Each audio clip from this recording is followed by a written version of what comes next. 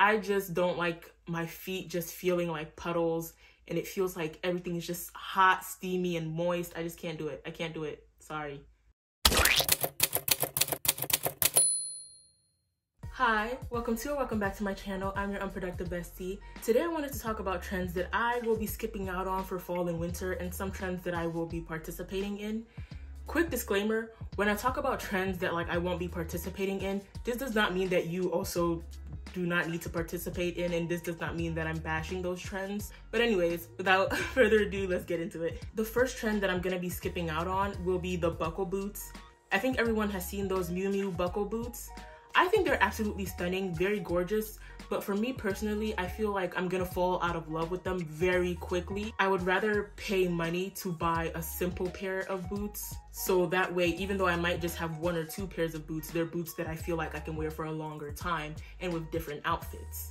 I already have wide calves, which makes it extremely hard to find good boots at a reasonable price. So overall, for me, it's just more so about versatility and catering to the fact that I have wide calves. The next trend that I won't be participating in are wool trench coats.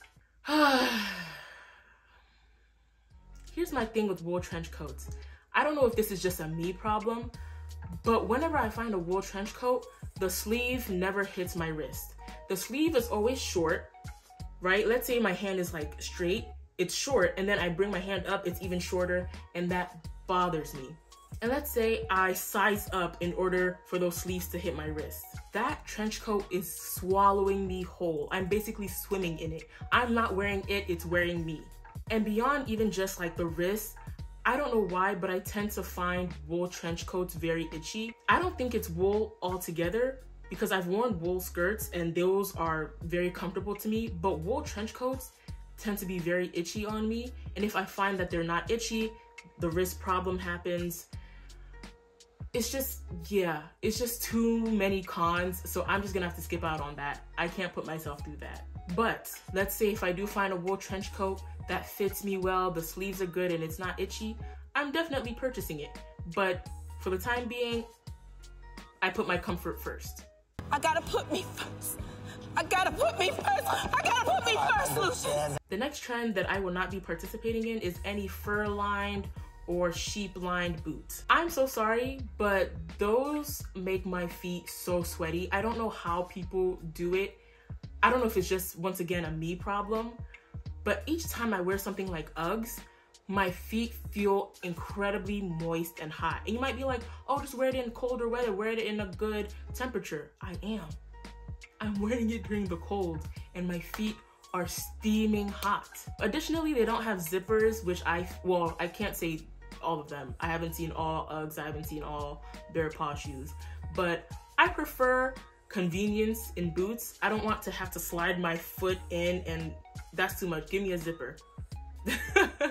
Give me a zipper. Additionally, I don't know if I'm just not remembering this correctly. Aren't you not supposed to wear Uggs in moist conditions? So when it rains or when it snows, you're not supposed to wear your Uggs, which to me just doesn't make sense because they're fur lined. So exactly.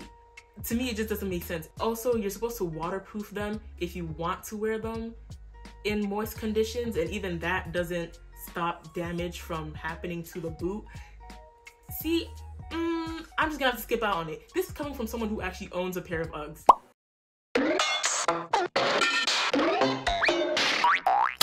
Let's get into the positives, because I don't want this video to be completely negative. So here are the trends that I will be participating in. First are layered jackets and vests. I don't know if you guys have been seeing them, but I love it so much in the dimensions that it creates. I love seeing someone have a smaller leather jacket inside and then a long trench coat over it, or a vest and then another vest and then a jacket, or a vest and a jacket, just whatever it is, just outerwear stacked up. There's just something about it that just chef's kiss, makes a simple outfit look so extravagant. It just makes an outfit, at least to me, a bit more interesting. The next trend that I will be participating in is leather on leather. I don't know if you guys have been seeing it, but I've been seeing it in small doses. And when I mean leather on leather, I don't mean it in the sense of how we do denim on denim. I'm not talking about leather pants and leather top, even though there is that, but I'm just talking about leather in any type of way. So like leather boot, leather trench, leather boot, leather skirt, or like a trifecta, leather top, leather skirt, or leather bottoms and leather boots. I don't know why, but I adore that combination. It just has to be done right. But during fashion week, I saw a lot of leather on leather and I was just like, yes, I love this. And it didn't look tacky at all. It just looked very nice, very neat most of the time. Because usually when we see leather on leather, it's usually looked at as tacky. But I don't think it's tacky. I think it's very nice. And while we're on the topic of leather on leather, the next trend I will be participating in is denim on denim. Of course. Of course. But when I talk about denim on denim, I'm talking specifically about darker denims. So like black on black, gray on gray, or indigo blue on dark indigo blue, like those types of dark denims. I feel like denim on denim is usually looked at as very low effort, but it's about the structure of the denim on denim and then additionally how you accessorize it. So like a bag, a hat, your shoes, maybe a scarf, like what are you gonna do with it? Like I just love seeing denim on denim, so I would definitely be participating. The next trend I will be participating in is ties. Okay, so here's the thing with ties. I feel like they've been popular for a while now, especially when everyone was doing the whole early 2000s thing and they were using ties as headbands or using ties to like throw around their necks, kind of like as scarves.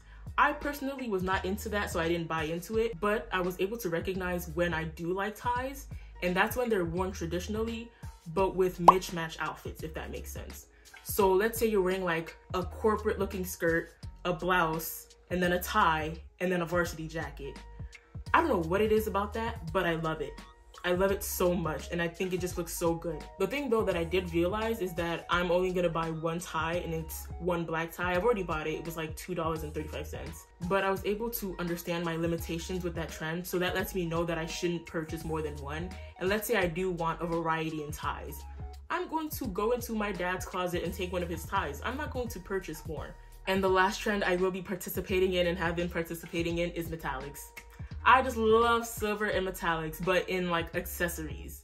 So whether it's jewelry or a purse or shoes.